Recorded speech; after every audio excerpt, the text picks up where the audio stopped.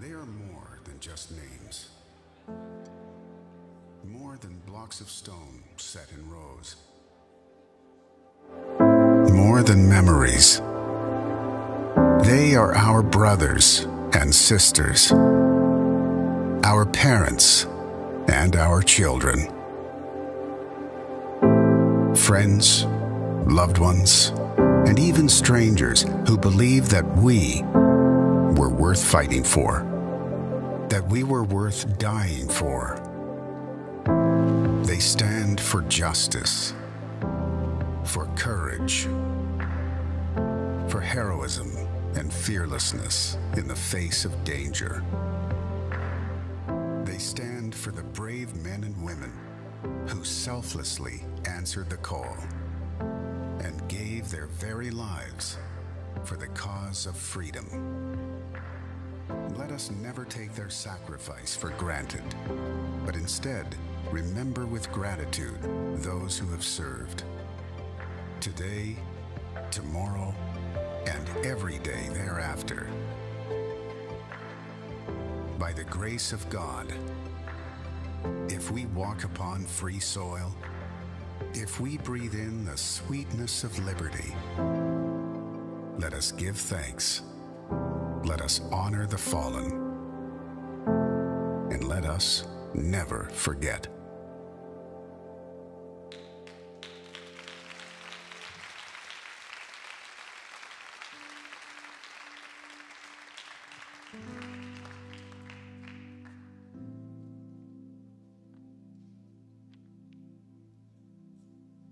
Good morning.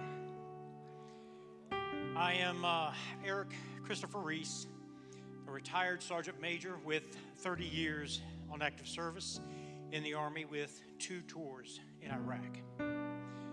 Memorial Day, originally known as Decoration Day, started just after the Civil War, when various towns and cities had begun holding springtime tributes to the countless fallen soldiers, decorating their graves with flowers and reciting prayers. Today, the meaning of Memorial Day has become lost throughout the years. Some see it as a day to gather together for a barbecue and consume adult beverages. Others will visit cemeteries or memorials holding family gatherings to remember the family members who died in service to their country. I'd like to honor and remember all the military members who sacrificed everything to guard and protect our country.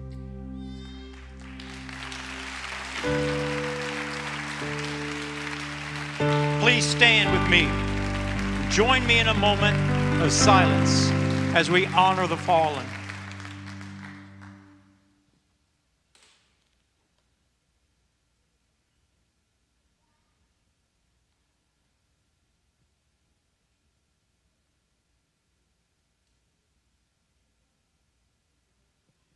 Thank you, and may God bless America. Now,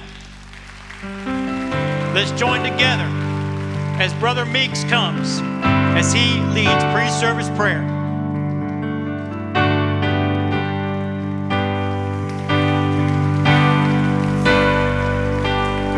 If you're thankful for your freedoms, let's give the Lord a hand praise. If you're thankful, hallelujah, let's lift up the name of Jesus.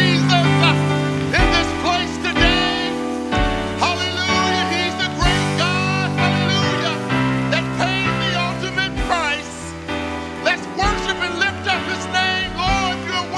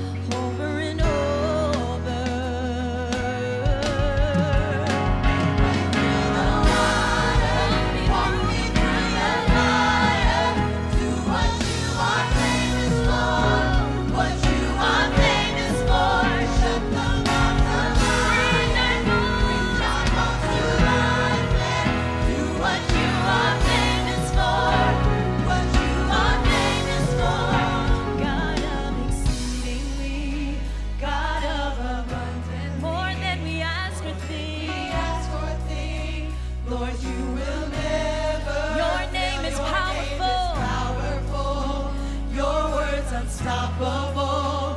All things are possible in you. God of exceedingly,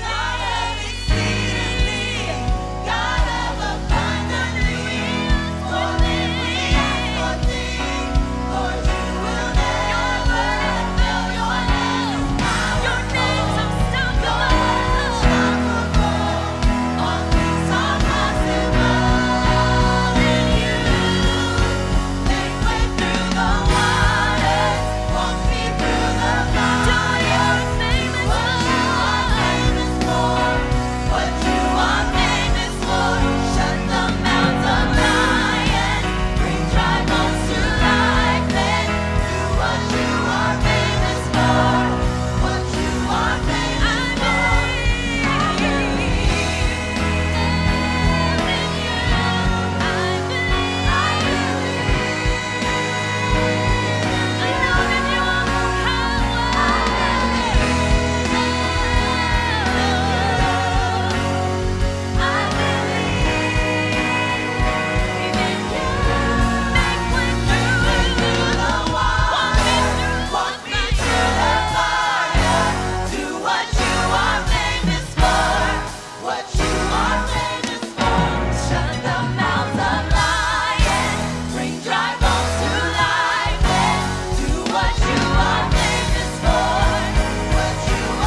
I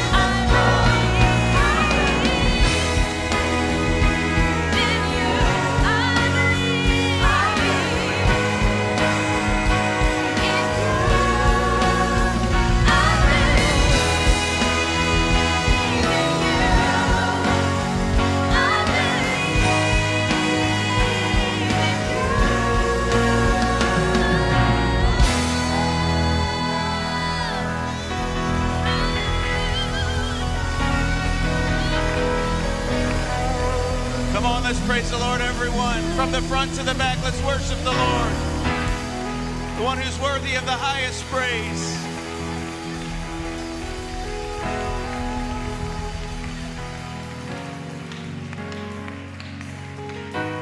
Thank you, Jesus.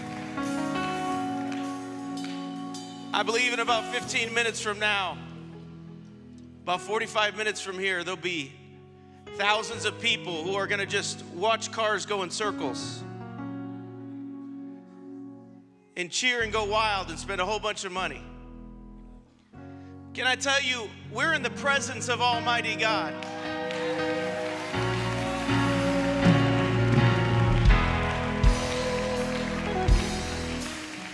For the next 2 minutes, I want you to lift your hands and I want you to thank Him for what He's done for you. Come on.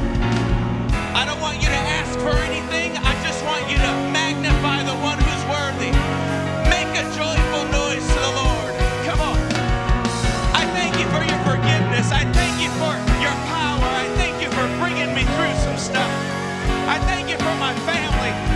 I thank you for my blessings. I thank you, Lord, that you are here and you are all powerful and you are a mighty God who can do anything.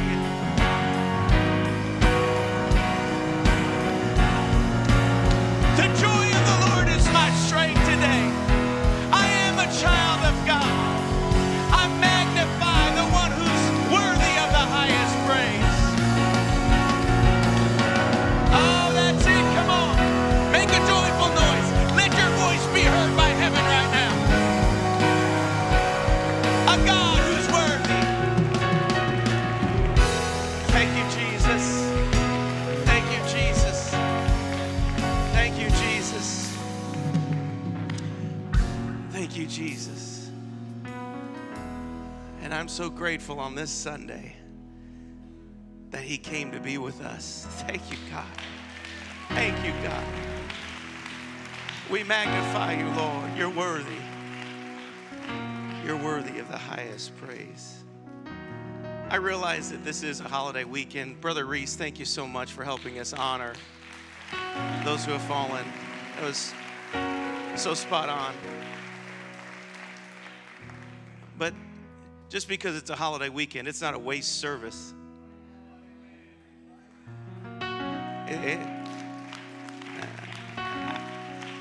I don't know, honey. I think we'll probably grill tomorrow. But you know what? I'm going to have church today. Brother Neil, I'm going to have church today. I came to church today.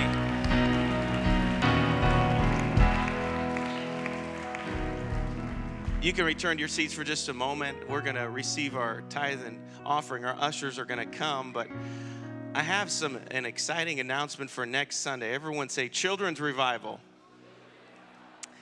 You can stay standing. I don't have much to say before we're going to receive an offering. Just stand up. Come on.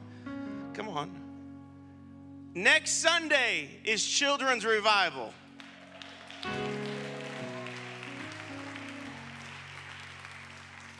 Turn to your neighbor and say, Casual Sunday. In fact, Victor, it's so casual.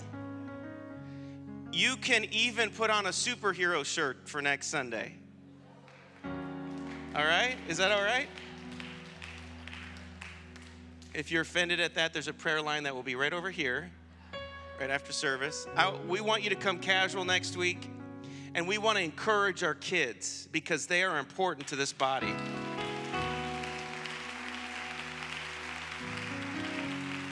Now, I'm always very transparent with you, so let me tell you. I thought about us just having a cutesy little children's revival in the back and let them do their thing and us just have regular church. But you know what? I think that tells our kids that they're not worth enough to have a Sunday for. And so they're going to be in here. They're going to be highlighted because they are our future. Yep. And plus, Brother Jamie, we could come casual next Sunday. No tie. Oh, you thought today was casual Sunday. I gotcha. I gotcha. By the way, thank you for cleaning out that shed yesterday. And some of these young men, we appreciate that very much.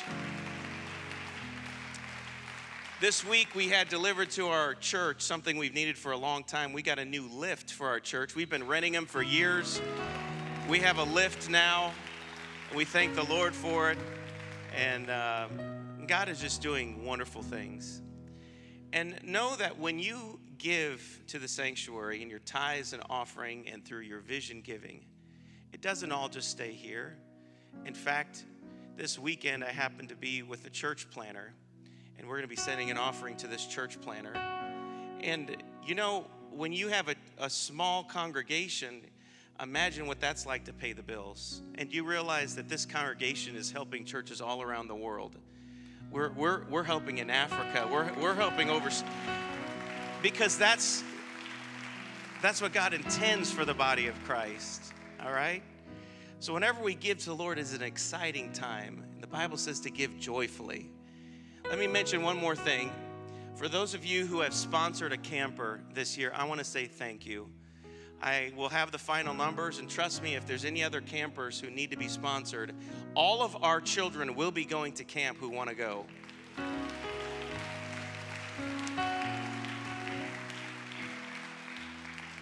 Brother ID, I've said this before, but I was sponsored as a camper. And it was that camp where I got a call of God in my life. And so maybe it is your son or daughter, and I don't know what their calling is in their life, but we want them to go to church camp and have a life-changing moment. And so if you are here and this year your child needs a sponsorship, hey, we understand. Everything's inflation, everything's higher. Just know we got you covered. And if you're here and you want to sponsor a camper, you just put under vision giving and put camper. Each camper is $190, and you just put that under vision giving. So we already have several that have come in, and I want to thank you for that. Let's bless our offering, and then we're going to dismiss to give and then to spend a few minutes with each other. Lord, I thank you so much for allowing us to be here today. One more time in your presence. I thank you, Lord, for allowing us to give, to sow into your kingdom. We ask you, Lord, to bless our giving today. Bless the rest of this service. In Jesus' name. And everyone say, amen. Let's give joyfully. Let's greet each other in Jesus' name.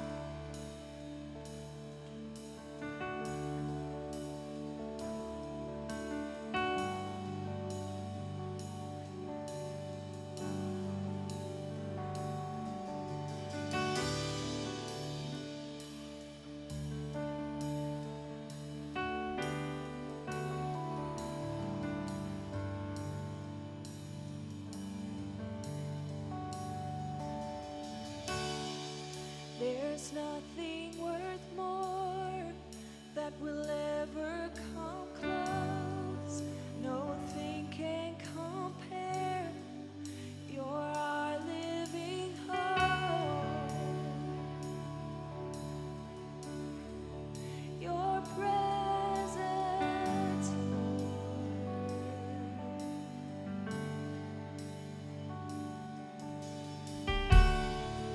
I've tasted and seen of the sweetest of loves.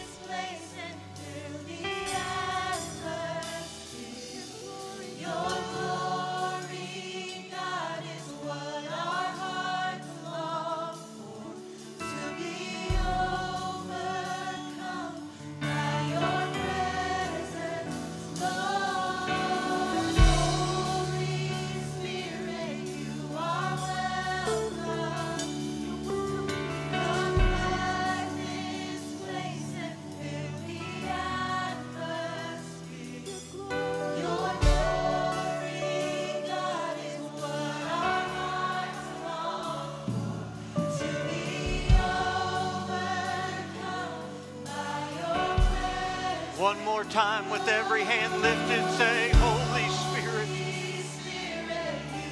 God, we welcome you into this house. Lord, I welcome you into my life right now, God.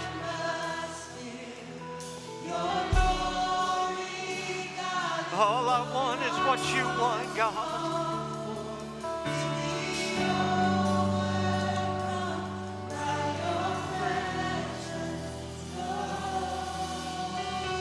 If that's your prayer, can you just let him know in your own way, God?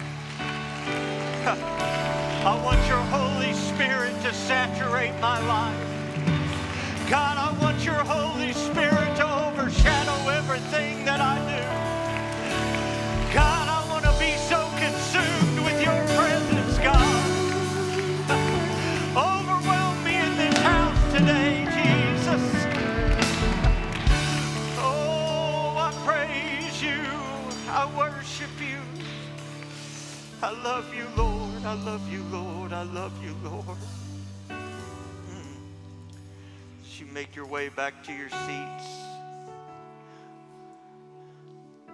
there is a real and tangible presence of the Holy Ghost in this house.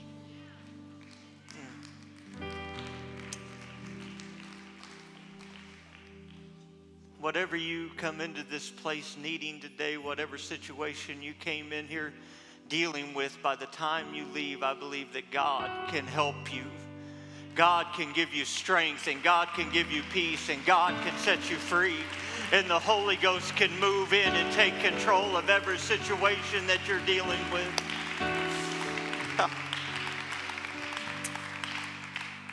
As you're turning to Acts chapter 2,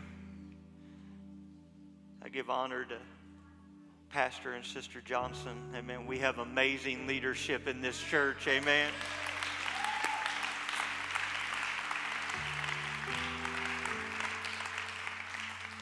And I'll take my liberty here a little bit and say they aren't just people that stand up here on Sunday and preach the Word of God, but they are people that they reach out.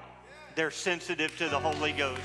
When they know you're going through something, you don't even have to tell them most of the time, because God will speak to them and they will begin to minister to you. Even when you don't know that anybody else knows, God will speak to him. And to Sister Johnson, and I am so glad that I have a pastor that is sensitive to the voice of God.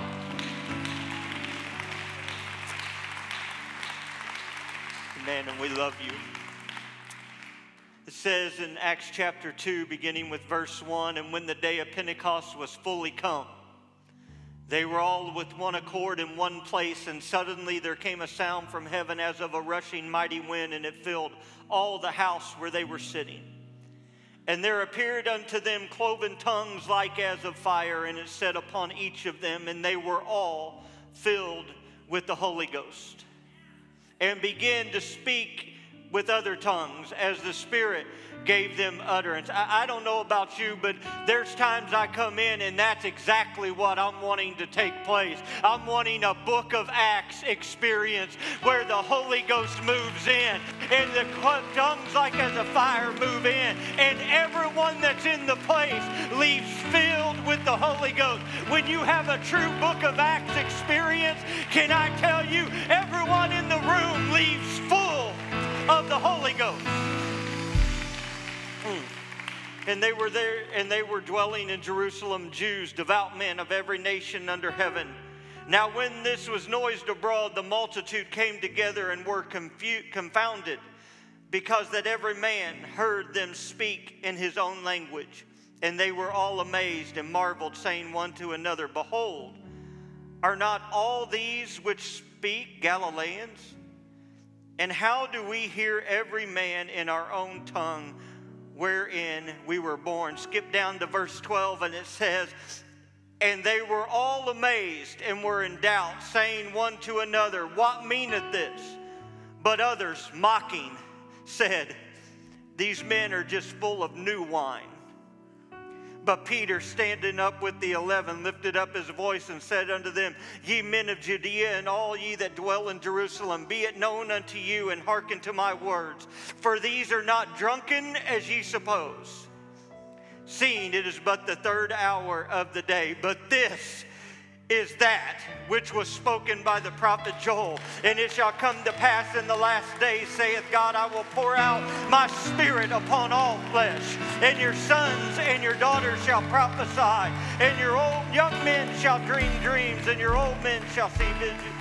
And upon your servants and the handmaidens I will pour out of my spirit, and they shall prophesy.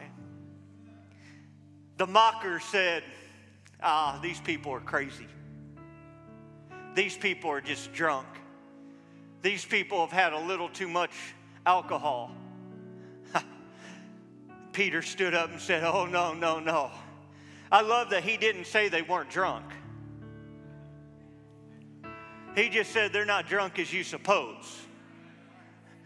They haven't had enough time in the day to be drunk yet, but there's something overshadowing them, and there's something that has made them intoxicated. There's something that has overwhelmed them to the point that they begin to act different than they did before, and they begin to behave themselves in ways that made other people think that they were crazy and they were out of place.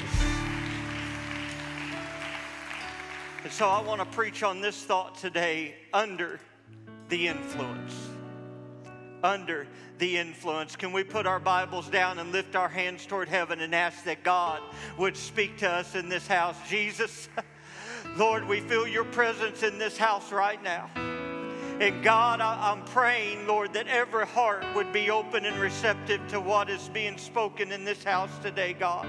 Lord, I know I've heard from you, and I know that I'm in your will right now, God. Now let me decrease. God, let me fade to the shadow so they can hear your voice. In Jesus' name, in Jesus' name. Amen. You can be seated. When I begin to felt the Lord drop this thought into my spirit, I begin to think about influence. And influence, by definition, is simply the power to have an effect on people or things.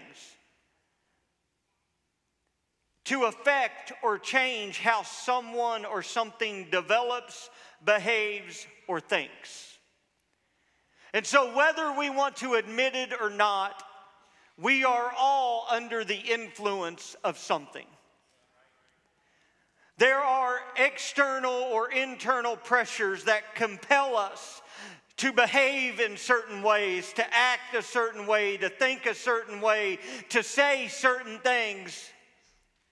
When we think of, in the natural, when we think of the term under the influence, we automatically go to substance abuse or alcohol, drugs, substances, nicotine, chemicals that affect us and we are controlled by it.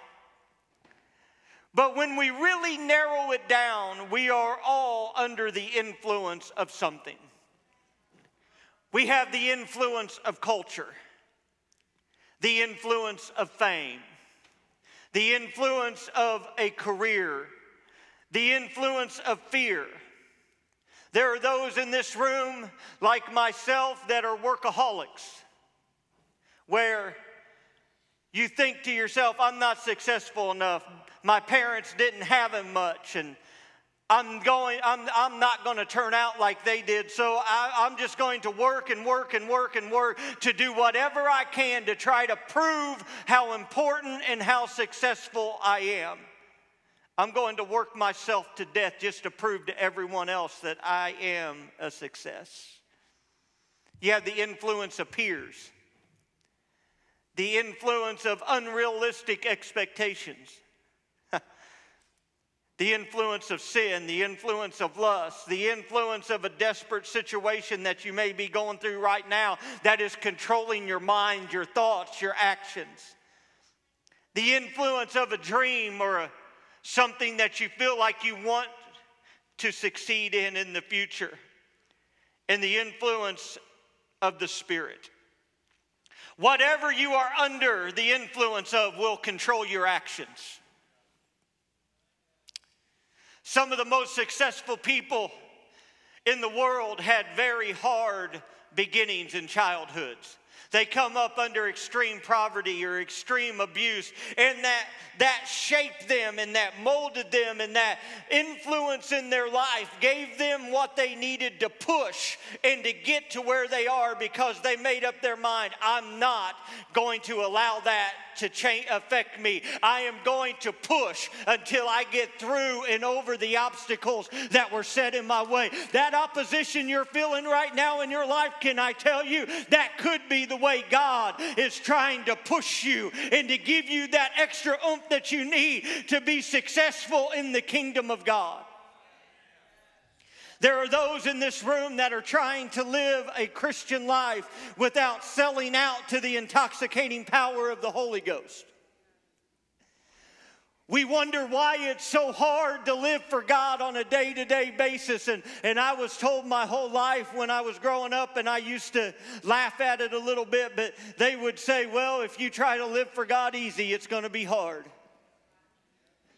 But if you live for God hard, and you're sold out to it, you know what? This living for God really isn't as difficult as people make it out to be when you're truly sold out to the cause and the kingdom of Christ. Think about this. The God, the Almighty that fills all time and space, the God who controls the whole confines of eternity, lets me choose if He can fill my heart and if He can control my life. He can control everything in the universe, but He looks at us as humanity and as human in our will, and He says, you know what? I control everything else. I control the weather. I control what governments rise and what governments fall. I control it all. But when it comes to you as an individual, I'm giving you the choice of whether you want me to feel and control your life. If you want to do it your own way, I'll let you do it your own way. But if you'll let me control your life, if you'll let me fill you with my Spirit, there's something powerful that will take place in your life. He's wanting us to become intoxicated with His presence, because intoxication doesn't just happen. Intoxication is a choice. When that drug addict goes out, if he doesn't put that needle in his arm and shoot that drug into his vein, he does not become intoxicated. That intoxication is a choice. It's a choice we have to make of whether we allow God to overwhelm us and consume us or not. It's up to us as individuals. You see, Brother Buck, if you've been around here any amount of time at all, I'm sure you've heard Brother Buck share his testimony about being an alcoholic for years, and he couldn't go through hours without a drink, and he goes out to a field and he sits there on the tailgate and he's got two fists of whiskey, and he looks and he says, God, he downs the first one and he looks and he said, God, Mom always told me if I ever get into any trouble to call on you. And if you're real, I'm going to down this last fifth of whiskey, and then I'll never drink again. And he said he heard a voice behind him say, if I'm real, why do you need that one? It said he took that bottle of whiskey and he threw it against the ground and shattered it, and he's never had a drink again. Why? Because that is the power of God and the delivering power of the Holy Ghost. When you really want to live for God, God will empower you. It doesn't matter what the addiction, it doesn't matter what your situation. God wants to consume every aspect of your life.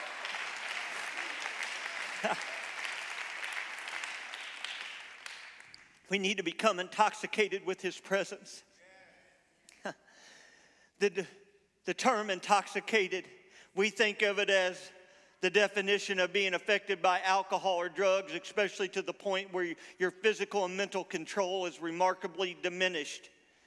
But can I tell you, there's a second definition to intoxicated, and it says emotionally excited, elated, exhilarated as by great joy or extreme pleasure. When you get into the presence of God, you don't have the same intoxication that you get with the drug. No, this is better than any drug. This is better than any high that you can get out in the world. This is extreme joy. This is extreme pleasure.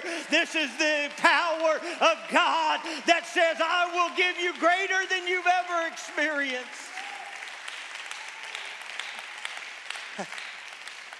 Well, you know, I just don't think I can do that. I don't think I can get emotionally excited. I don't think I can worship the way other people worship. I don't think I can dance and really feel that freedom in this presence. I just don't think I can do that. That's not my nature. Can I tell you?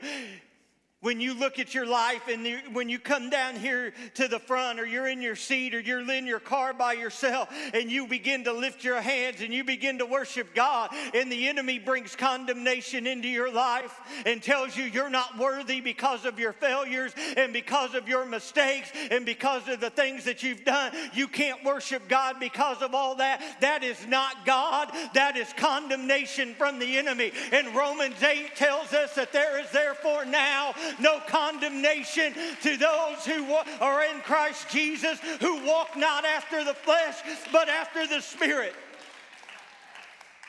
And I know this could get controversial right now, but bear with me. Condemnation is in your hands, not God's. If we feel condemnation, it's because we're living under the influence of the old man and we're living under the influence of the flesh. But when we get under the influence of the Holy Ghost, that condemnation turns to conviction, and conviction draws you closer to God. Condemnation pushes you away from God. But if you ever feel, God, I'm sorry for this sin, and it draws you to Him, that's not condemnation. That is conviction, and it's the way God wants to pull you in. It's when you say, God, I can't worship you because of my failures. That is condemnation. It's pushing you away from the presence of God, and it's our choice. Whether we listen to the voice of condemnation or whether we get in the Spirit and say, God, I want your conviction to guide my life. I want your conviction to pull me closer to you. You see, Jesus told the woman who was caught in the act of adultery, He looked at her when the Pharisees brought her to Him and said, we caught this woman in the act. And He just got down and began to write on the ground in the dirt and with His finger, and He stood up and He said, woman, where are thine accusers? She said, Lord, there is none. And He says, neither do I condemn thee. Go and sin no more. Can I tell you that the condemnation is not what Jesus does? Jesus wants to love you. Jesus wants to forgive you. That doesn't mean that you have a license to go out and live any way you want and do what you were doing when you got brought to Jesus. No, what He said was, I'm not going to condemn you. Now I'm going to give you the power to go out and to stop sinning the way you were sinning. When you get into the presence of God, there's something supernatural that happens, and His presence overwhelms you. And He says, I'm not going to condemn you, but you can't keep living the way that you've always lived. We are all under the influence of something. Whether it be substance, media, situation of this world, the Spirit of God, we are all being influenced by something, and we need to get a hold of a God-called purpose and a God-called dream that comes directly from the inspiration of the Holy Ghost. Can I tell you, the poorest person in this room is not somebody without money. The poorest person in this room who is someone who is not under the influence of a dream from God.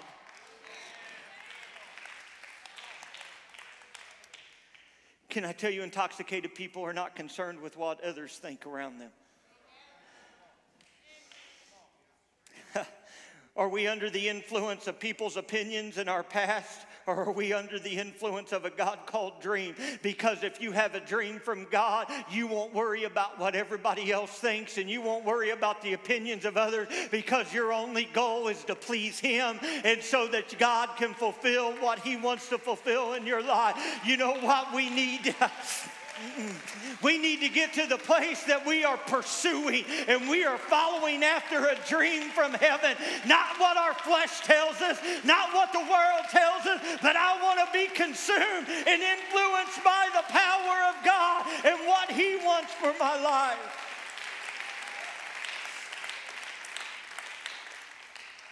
The fire of the Holy Ghost should take over every part of your life. Hebrews 12 says it, and I'm going to read it from the New Living Translation. It says, since we are receiving the kingdom that is unshakable, let us be thankful and please God by worshiping Him with holy fear and awe. For our God is a devouring, or the King James says, a consuming fire. We have got to get to the place in this last day that we are so consumed with revival that we wake up thinking revival. We go to lunch thinking about revival. We go to bed thinking about revival. It needs to consume every aspect of our life. When we're at work, we're not just fulfilling a job. We're looking around of how can I make an impact for the kingdom? Who can I reach out to today? Who can I witness to today? Because when you are consumed with the things of God, it just becomes natural. It becomes who you are because you are full and intoxicated by it. If we want real revival, it's going to take us being inconvenienced.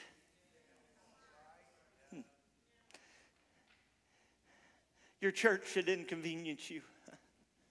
I know this isn't popular. I know that this isn't what we want to hear. But last night as I was here at the church praying, God began to show me some things, and I began to battle some things in the Spirit sitting right here on this front step. And it's where we are with things that we are battling as a generation in this church and in the church in general. And I began to pray and I began to war against those spirits. And as I did, God spoke to me and said, I want you to write them down now, because I don't want you to get in the way. And I prayed all morning and asked God to release me from having to say this, but He wouldn't let me go. We were battling in this church and in the world in general, career over the kingdom of God, carnality over spirituality, success over sacrifice, amusement and entertainment over prayer and dedication, pride over apostolic worship. If the only time we worship is when we have the stage or when we're in front of people, we aren't worshiping, we are performing.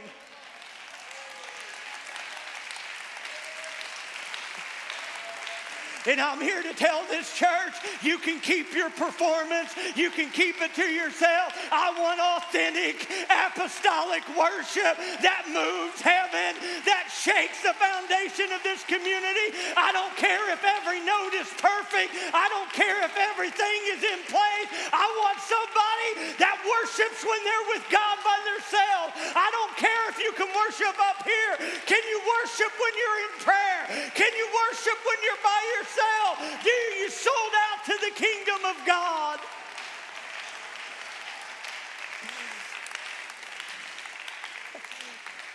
Give me authentic worship from a sold out life any day over a performance. Why? Because just singing songs isn't going to move God and isn't going to move individual. But there's something that happens when there's a sold out life that's consecrated to God that says, you know what? This isn't just coming because I'm in front of people. I'm sold out to this thing. And I live a lifestyle 24 hours a day. Every day of the week, I live a lifestyle of worship to God.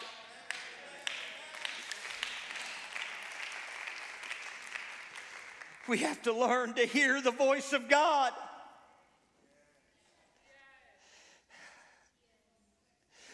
Can I tell you, the voice of God may ask you to do something that your flesh doesn't like.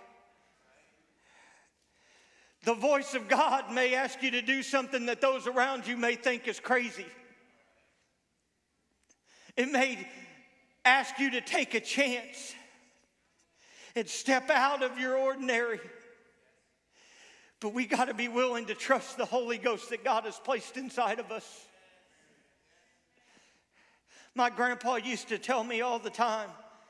He would say, he passed away when I was 17, but when I was a kid, we'd be riding along in the truck with my dad, and I'd be sharing dreams, and I would be telling him things I wanted to do, and he would always just say this, Scott, trust your Holy Ghost radar.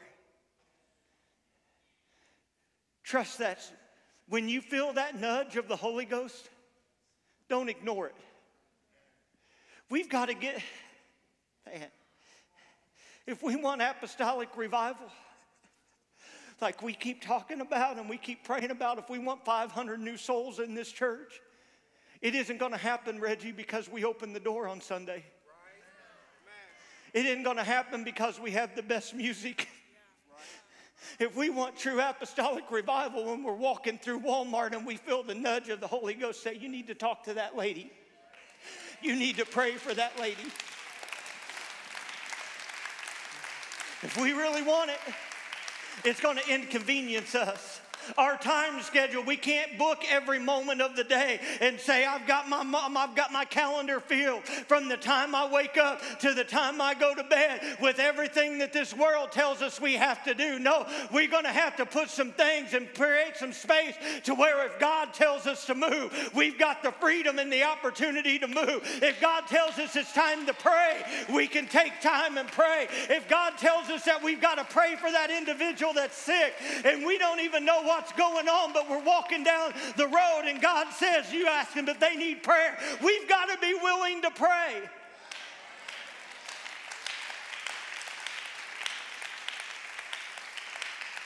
In Acts chapter 3, right after the day of Pentecost, Peter and John are walking up into the temple. And the man sitting there saying alms for the poor. And he looked on them expecting to receive from them, the Bible says.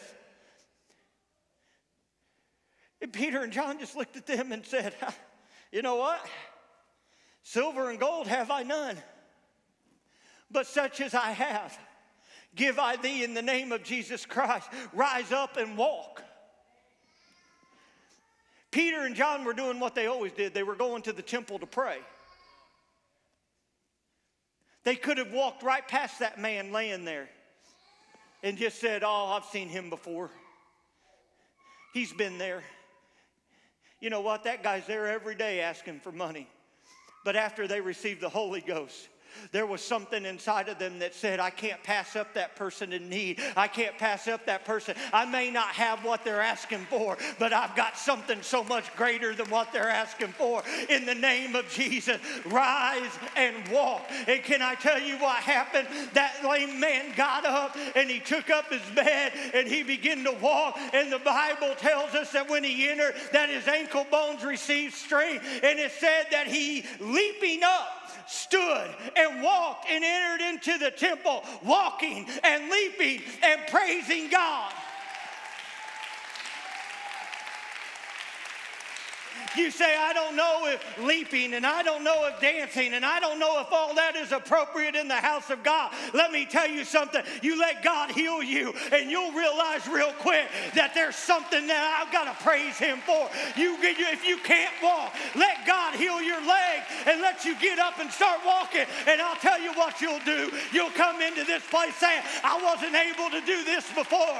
I wasn't able to worship this way before. So I've got to give him everything I have. It may look crazy to everybody else, but can I tell you what it is? It's gratefulness that God has healed you.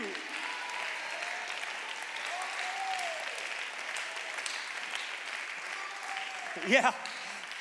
But the problem was that wasn't the end of the story, because not everybody was happy that the lame man was leaping and running and dancing.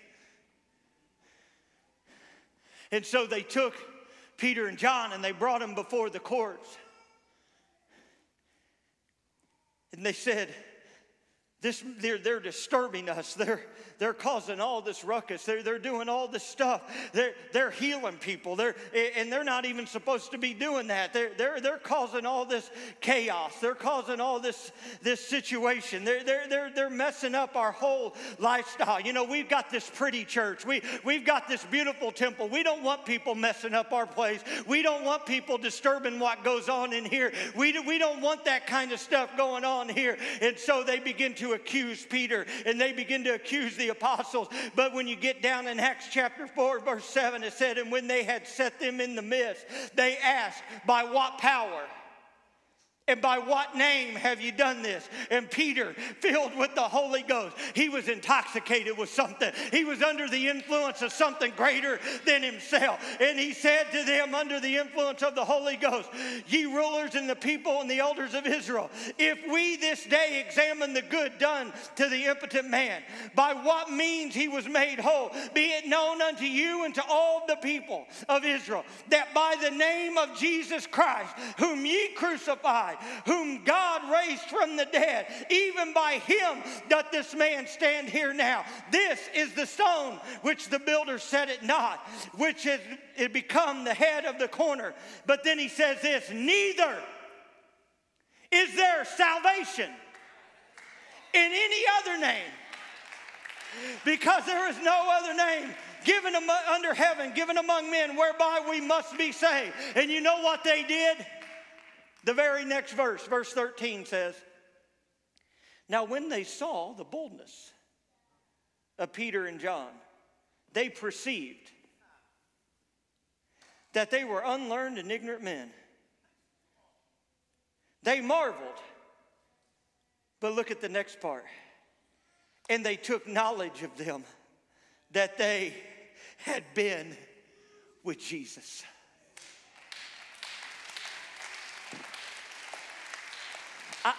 I know this may sound controversial to some in this room, and I'm not trying to be offensive.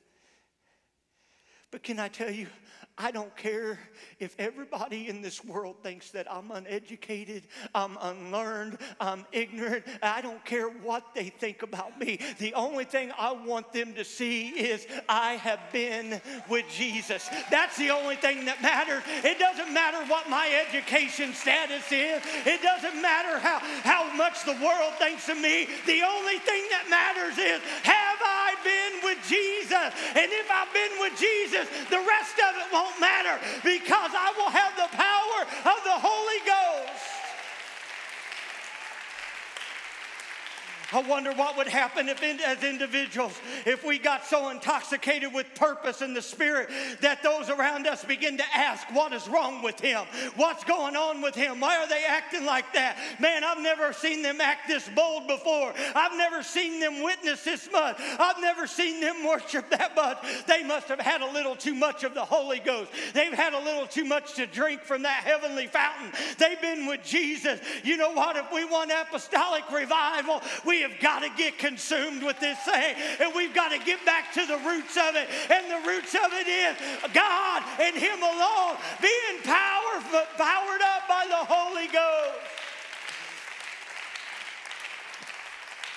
Paul looked at the church in Galatians and he said this. He said, are ye so foolish? Having begun in the Spirit, you now are made perfect by the flesh. When God filled you with the Holy Ghost, that wasn't your flesh. When God delivered you from drugs and alcohol, and when God took you out of an immoral lifestyle and he set you free, that wasn't you, that was God. How is it we think now that we don't have to rely on God and we can put the Spirit on the back burner and do it under our own power? We are not able to live this life without the power of the Holy Ghost in our life.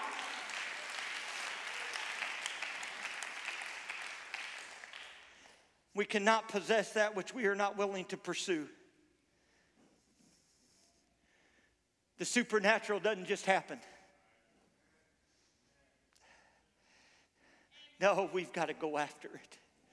We've got to seek after it. But can I tell you something ironic? When you look up the word supernatural in the scripture, it's not there. Why? Because the supernatural was natural to those in the book of Acts. It was natural. It happened. Raising the dead, seeing people healed, seeing miracles happen, laying hands on people and watching them be filled with the Holy Ghost. That was all in the book of Acts, and it wasn't supernatural. It was natural. The reason it's supernatural now is because our natural flesh has taken over our lives to the point that we can't operate in the Spirit the way we want to and the way God desires to. If we ever get to the place that our flesh takes a back seat to the Spirit of God, we will begin to have the supernatural happen on a regular basis, to the point that it's not rare when someone walks out of here with their deaf ear open or their blinded eyes open, or they walk out of here healed by the power of the Holy Ghost, where cancer falls off of them, where they're set free from addictions, where, you know what, it shouldn't be abnormal to see that happen. That should be what happens in an apostolic church every Sunday. As the music comes, I want to be totally intoxicated with the presence of God. I want to chase after His presence and His glory in a way that an addict needs a fix. Where are you going? Where are you going? Oh, you know, I've got to get there again. I've got to get to His presence again. Well, you know why? You can't leave work early like that. No. I got to get to His presence again. You know why? Why are you spending all that money? Why are you giving all that to the church? I want to be in His presence. I've just got to be in His presence. I've just got to be in His presence. I need it, whatever it takes, whatever I have to give up. I need that Holy Ghost in my life. I need the presence of God. I'll do whatever it takes. Whatever it takes to see His glory. Whatever it takes to get into His presence. Whatever it takes. We've got to get passionate. We've got to get radical about this thing. God isn't coming back for a church that's laid back, resting in their couch or resting in their recliner. No, God is coming back for a church that is on fire, that is consumed with purpose, that is consumed with passion for the kingdom of God. We got to get consumed with it. God, I pray right now that you consume us.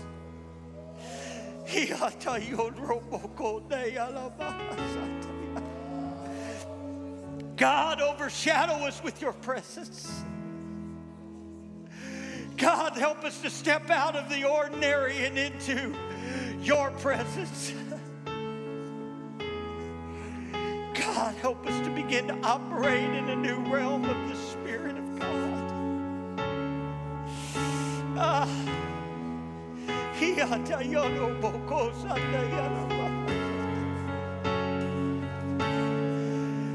If you've never received the Holy Ghost in this place, can I tell you His Spirit is here right now? All you have to do is say, God, I'm sorry. God, I'm sorry for every sin I've ever committed. God, I ask you to wash me, cleanse me. And then you lift your hands and you begin to worship Him. And God will fill you with His Spirit. You'll begin to speak in a heavenly language that you never learned. But God's Spirit will overshadow you and will fill you from the top of your head to the sole of your feet. Oh, it's here if you want it. It's here if you want it. God, consume us. God, consume us. God, consume us. Oh, Jesus.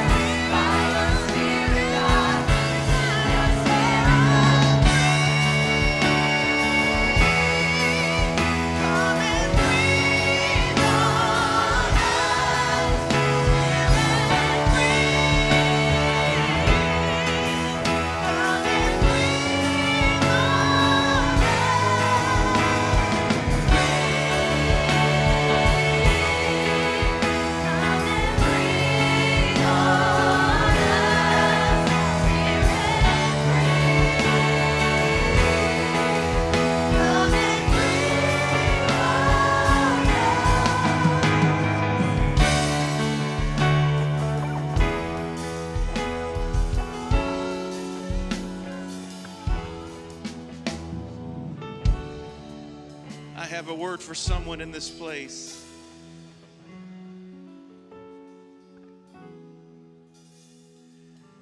There's someone here who's tempted to leave this place and go right back to the frustration you came into this house with, trying to figure it out.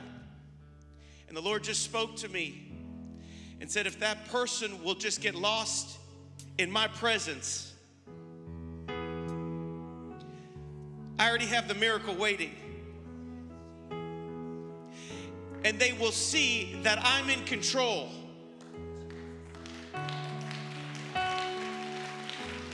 I don't know who I'm speaking to right now, but if you have a need in your life and I'm speaking to you and you're feeling weighed down and trying to figure it out, I want you to come forward right now. I don't know who I'm talking to, because he just gave us a promise. Come on. I don't know where you're at. Come on. You know who I'm talking to.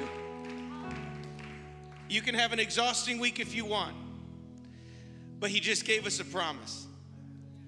And this is all you have to do to be absolutely consumed by him in this moment. So what I want you to do is close your eyes, lift your hands to heaven. For that one who didn't come because you're worried what people are going to think, I'm calling to you right now. Lift your hands to heaven and just begin to worship him with everything you've got and become consumed by him right now. Like the day of Pentecost, they didn't care who was watching them. They didn't care how loud it was. They didn't care how wild it was. They were consumed. They were under the influence. Someone right now, would you allow him to consume you completely? Not just part of you, but all of you right now. Consume all of my mind, all of my heart, all of my spirit. Oh, someone's getting there right now. Someone's breaking through right now. You don't have to have those chains on you. You can be delivered in Jesus' name. In this very moment, there are miracles in this house. In this moment, God is here to bring you peace. In Jesus' name, consume my mind, consume my heart, consume every part of me, Almighty God.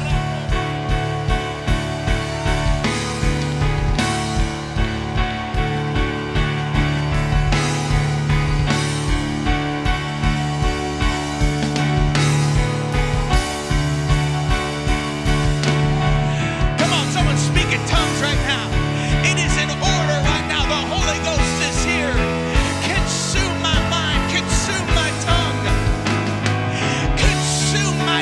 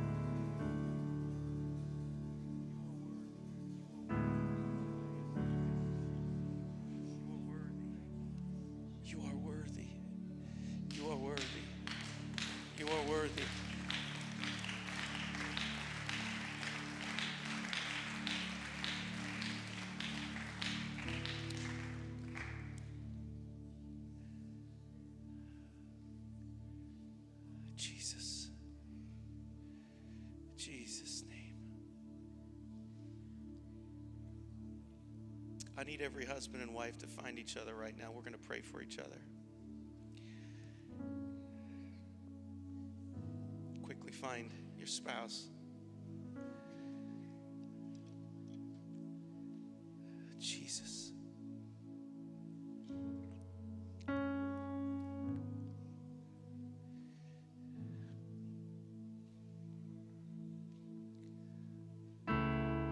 I don't know who I'm praying for.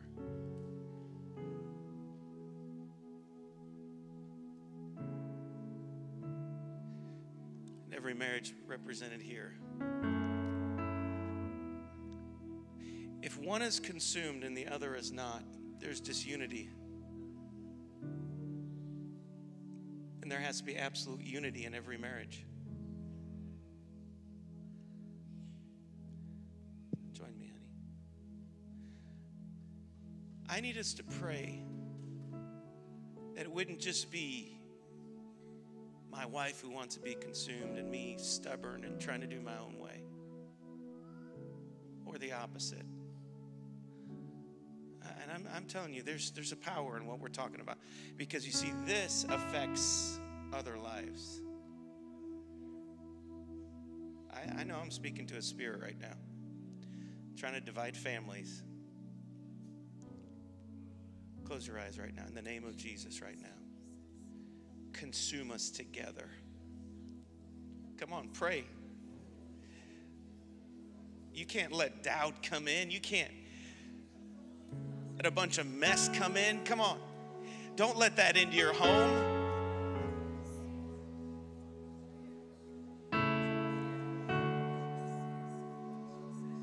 Don't allow things to come into your home that you don't want your kids to consume. Come on. In the name of Jesus, consume me all over again, God.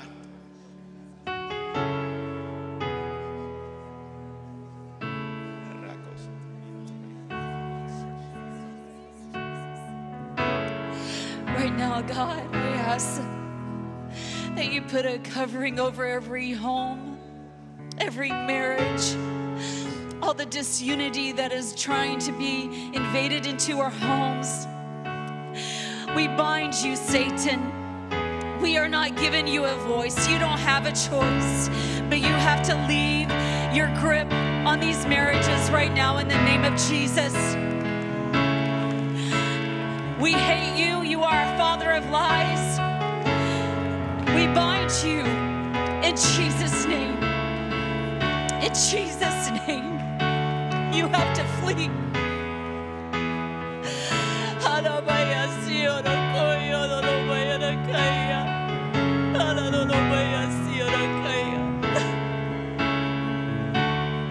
Let us become humble, Lord, before you today, Jesus. It's not about us. Let not our pride consume our homes, our marriages, our jobs, our children. Let us become completely humble before you. We need you, Jesus. We cannot do anything without you. Without you, we are nothing, nothing at all but dirty rags. But with you, God, we have hope. Restore joy, God, into our homes, God, into our children, Lord. Let joy invade our lives, God. Let your pure spirit just come and, Lord, and envelop itself over us and help us, God, to be able to cling to you. Jesus, Jesus, Jesus, we need you today, God. We need you today, God. We worship you. We honor you. We give you our children. We give you our marriage. We give you our home, God. We give you our jobs. It's not ours. It is yours. Oh, God, in your name, Jesus. In your name, Jesus. In your name, Jesus, we pray, God. Thank you, Jesus. Thank you, Jesus. Thank you, Jesus. Thank you, Jesus. Thank you, Jesus. Thank you. Oh, I love you, Lord. Let's love him. Lord, I thank you for what you've done today. I thank you for your presence. I thank you for your power. I thank you, Jesus. Oh, Lord. Oh, Lord.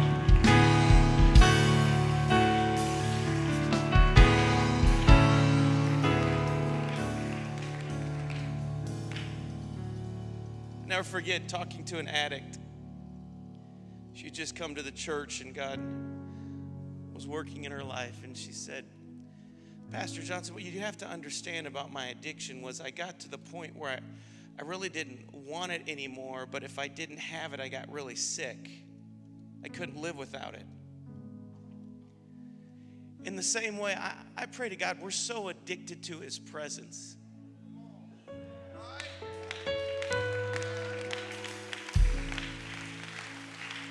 That if I'm not in His presence some morning, there's something wrong. I got to get back to my source.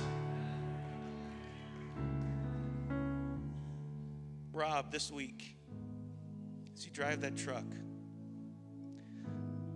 what the preacher said today is this. Someone this week should look at you and say, he's been with Jesus.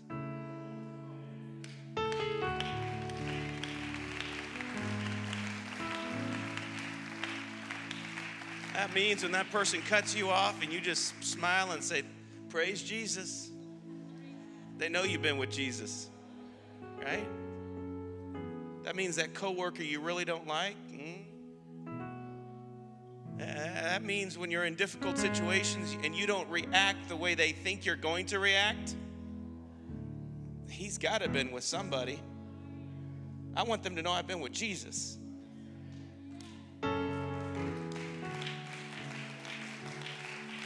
Why don't we thank Brother Seniour for speaking a powerful word. A powerful word. An all-consuming fire.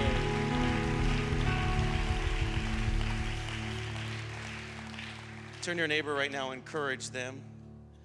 Have a wonderful holiday tomorrow. God bless you. Thank you for being here. I know you could have just stayed home and got ready for the barbecue tomorrow, but you came to the house of God. Encourage someone.